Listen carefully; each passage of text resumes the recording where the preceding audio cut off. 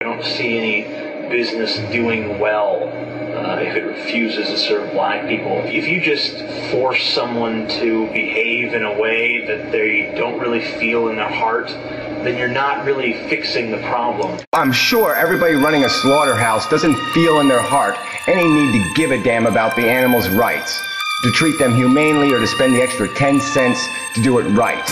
So we should just let them do what they feel, right? We shouldn't have any public policy that says, no, that's wrong, it's unproductive, it's stupid, it's wasteful, it's insipid behavior. No, we're not going to allow you to mistreat an animal just so you can sell your damn hot dogs. I mean, what the fuck are you advocating? And like I said, there's no evidence that the general population, the common denominator that you complain about, will stand up against any of it.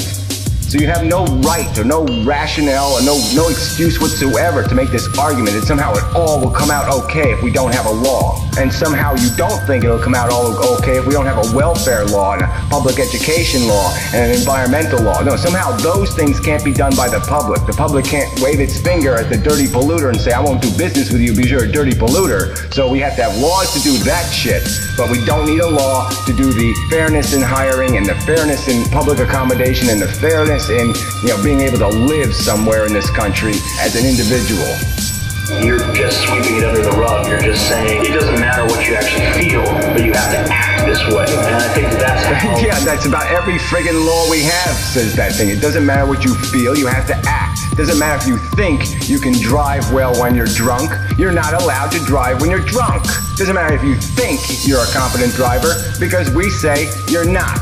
That's why there's still racism today. And that's why I call you a fucktard, because if you think that's the origins of racism, laws that prevent it from actualizing itself and causing segregation and discrimination and ruining people's lives, if you think that is what's caused racism, you really are an idiot.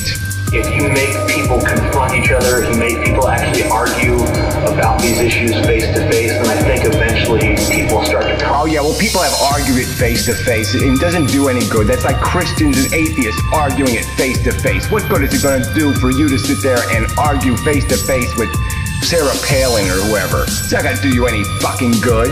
But if you just pass a law and say, this is the rule, I think the people just put on one face in public and then they believe what they believe in private. And I think that... Yeah, and what the fuck is wrong with that? What the hell is wrong with that? What the hell's wrong with child molesters jerking off in their own living room to fantasies and not acting it out on the streets? I guess there's nothing wrong with that. There's nothing wrong with keeping stupid behavior in people's living rooms and not allowing it to flow all over our fucking civilization. I mean, it's the reason why you have damn laws. I mean, if you can believe in laws for one reason, this cause is not like the 10th cause or the 40th cause or the 100th cause. This is like right up there at the top. There's no point in having law if you can't respect the fundamental right of people to be treated as fucking individuals. Harmful to a society, I think that's corrosive. And I know people disagree with me. I like inmendham.